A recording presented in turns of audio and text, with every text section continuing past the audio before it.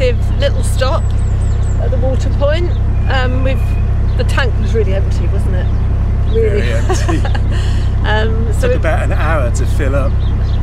But what we tend to do is we're still using Edna, the little washing machine, but the washing has built up a bit this week because we've had to be careful with the water. So while we've been there, the water had got hot cruising there anyway. I've done 2 lots of washing while the tank is filling up. So we've got all the washing done, and now we've still got a full tank of water. And while it's a bright sunny day, I'll get all the radiator areas out on the boat and get the washing dried hopefully today as well. So that was really productive. We lifted the mattress off the bed the other day, didn't we? And got a couple of bags of clothes out for the spring summer collection. I found this rather nice fetching lumberjack check. We've got one tiny wardrobe and a drawer each, big drawer for our clothes. We can't have all our clothes out, it's either summer or winter. So we made the decision it was going to be summer. And then what happened last night? It went down below 0. But I'm now left with a big bag of winter stuff that's got to go back under somehow. But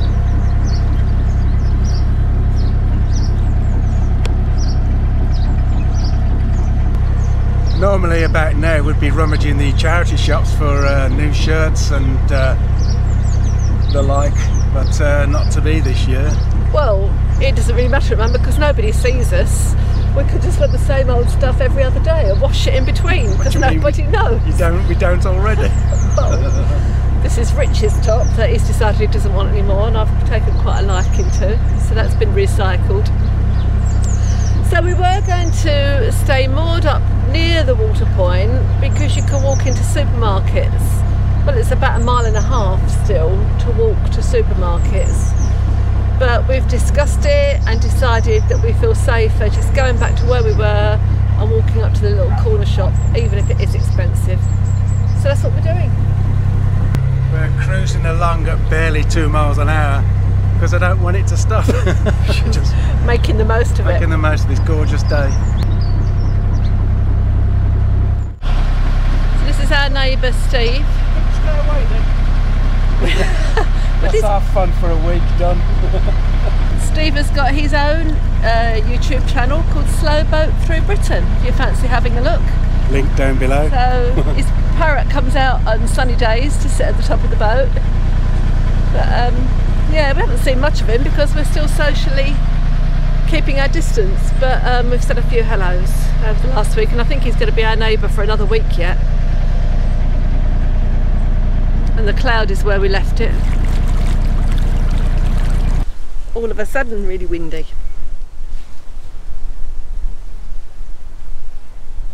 Right, I thought I'd do a little update just on how the plants are going. So many people have been interested and asking me to show you what's going on, so I'll just do a little quick tour and tell you what's happening next. Now the herb plants are still coming along nicely. The sage, mint, the Swiss chard is growing on. Hopefully that will grow up a little bit more and be able to use the leaves. The courgettes have done really well, and these were in the newspaper planters that I made, newspaper pots. The roots are actually coming out the bottom now, and they've even got little flower buds coming on them. So I need to make bigger pots today and pot them on. Rosemary is looking okay, just coming into flower, that's beautiful. My one little rogue broad bean, I don't know why I've kept him, but you can actually use these shoots in salads, so we'll probably eat that soon. These were the salad leaves that we transplanted, and as you can see they're ready more or less to pick, and I did put a little row of radishes in between which are just coming up as well. And I've made a new sowing now. Morning!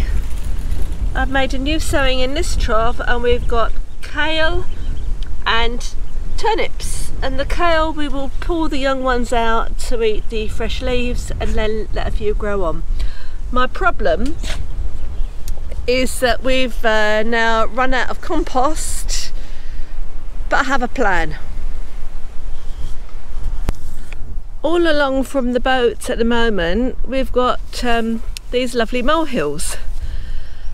There's loads of them, and the soil from molehills is actually really fine. I don't know how nutritious it is for the plants. In the absence of anything else, I thought I would use this stuff. I'll just collect a whole pot of it and we'll use that for sowing in and see what happens. And the other thing that you can do is make liquid feed from nettles or comfrey. Comfrey is growing nearby as well. I'll try and get a little bit of footage of it to show you what that's like. And you just steep it in a bucket of water for a week. It smells like mad. So ideally you've got a bucket with a lid. And then it is a really good fertiliser or a liquid feed for your plants. So again, in absence of being able to get anywhere and get anything else, we'll do that, and it's completely natural. So we'll keep our fingers crossed.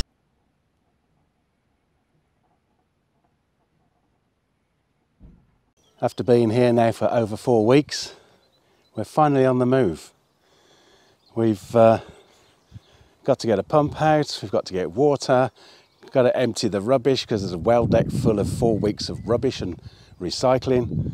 So that's all got to be done. And in order to do that, we've got to go up 12 locks. So that's going to take half the day before we get to the top of the locks, probably 3 or 4 hours. So looking forward to it. Absolutely, really looking forward to it. It's just nice to be able to go somewhere different. The dogs are excited to move as well. I think looking forward to having a good walk themselves. So Fran's going to walk them for a mile or so before we get to the locks. 2 miles. 2 miles, ooh. We also made a discovery this morning. We've run out of gas. We thought we had another gas bottle. And boiling water this morning for a coffee and the gas went out. So my toast wasn't toasted either. And we were both convinced we had a spare bottle, and we've always got a spare bottle. We've never run out of gas, have we? I don't know how we did it. I just don't know how we did it. But, you know, it's a lesson to be learned. Just we've got the camping equipment, haven't we? Yeah. So we've just got the camping equipment out. And it's a good thing to have in standby, I guess, isn't it? Camping gas stove. So we've hopefully the next day or so be able to go past a boatyard that's got gas, or if they're still open. We've put a call out for the gas boat who have been doing deliveries by road. So hopefully they're going to come back and tell us they've got some gas for us.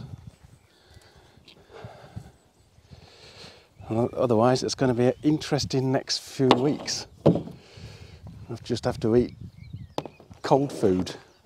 Cold rice pudding and cold baked beans. Well, there's a thought.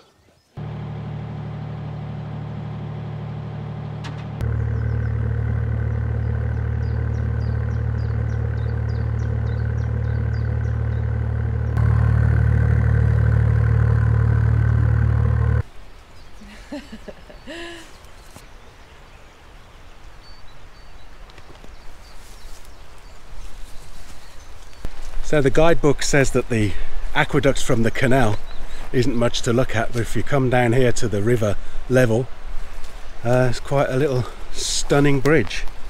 Whoa. And it's a bit steep, so I've got to watch my footings. But amazing that they would build such things in such an ornate way that nobody's going to get to see. And look at that. Just about see it with the trees in front of it. It's nice, beautiful, isn't it? It's just a fantastic place, and in fact we have just said that this would be the best place to moor. The views from the top and the canal are fantastic. Oh, stunning. And where we've been, as you know, we've loved it. It's been gorgeous, but we can't sit out anywhere because the towpath was too narrow and the walkers and cyclists were out. But you could easily just come down here with your chair and sit and read a book. It would be a fantastic place to stop, and who knows, if we can't find anywhere nice at the top of the locks, we might just turn around and come back down again just to moor up here. So it's lovely. Oh, and by the way, I've given in gracefully and I've put the string on my specs after not doing it for years. This is my only pair now, so yeah, we've got specky string. Like Miss Marple.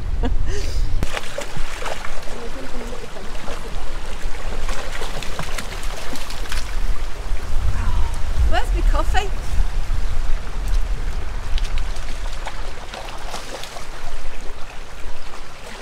I'm surrounded once again by wild garlic. I've got a bench to sit on. I just haven't got a cup of coffee. Rich? Oh, I'll go back up and make one, shall I? It's perfect. Oh.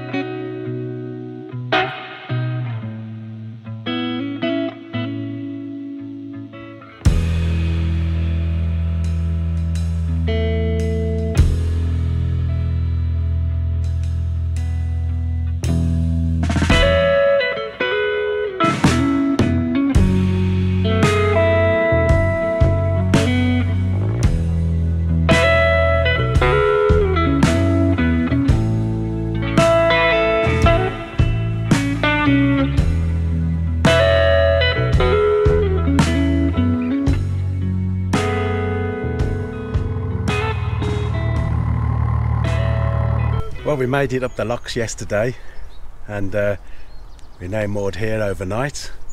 And fortunately, we don't have to go all the way into the town of Macclesfield, because there's a shop there called Home Bargains. Home Bargains, and they've got everything we need, including compost for your plants. Yes. So not as good a view as we've had. Only for one night that was, though. Yeah. We're not stopping here. So we're just going to go shopping and turn around. What we're going to do? Turn around, find somewhere nice to moor in the quiet, peaceful countryside. This is only the second shop we've been in a month. Yeah. Because we've made do with the little village shop that was at Buglaughton. You know, I know, you know, we could have cruised off to find a big supermarket, and it's cost us quite a lot, to be honest. The shopping, daily shopping has been as much, yeah. Really expensive in there. But we just felt that we couldn't justify moving just to get to a bigger shop. But while we're here, we've got 4 bags. We're going to stock up as much as we can. There's a pet shop as well, so we can get a big bag of dog food. And then disappear off into the quiet again, and then the only reason we've got to move again in the next month is water. Yeah. Isn't it? And whatever, yeah. We did do a little talk yesterday to camera when we were at the top of the locks and while we're doing the pump out and emptying the rubbish and everything else.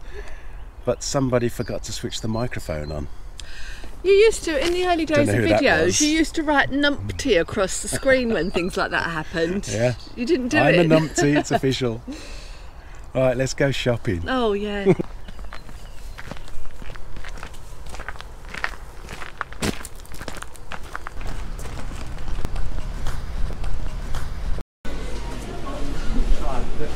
Thank you.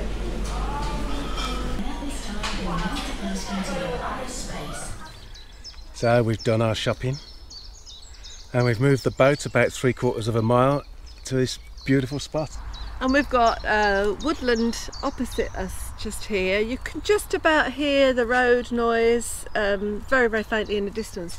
But the bird song is amazing. It's 1, 2 o'clock in the afternoon and they're singing their hearts out. Still at it. So I think the dawn chorus is going to be fabulous. Yeah. The alarm clock We'll probably be moaning about it at 4 in the morning. And also the advantage here is that the towpath has got quite a dip just before you hit the canal, which means that if we want to do some painting, the walkers and cyclists aren't right next to us. We've got a 2 metre gap. Well, it's a good wide, good more than 2 metres width towpath here, so it's Yeah. brilliant.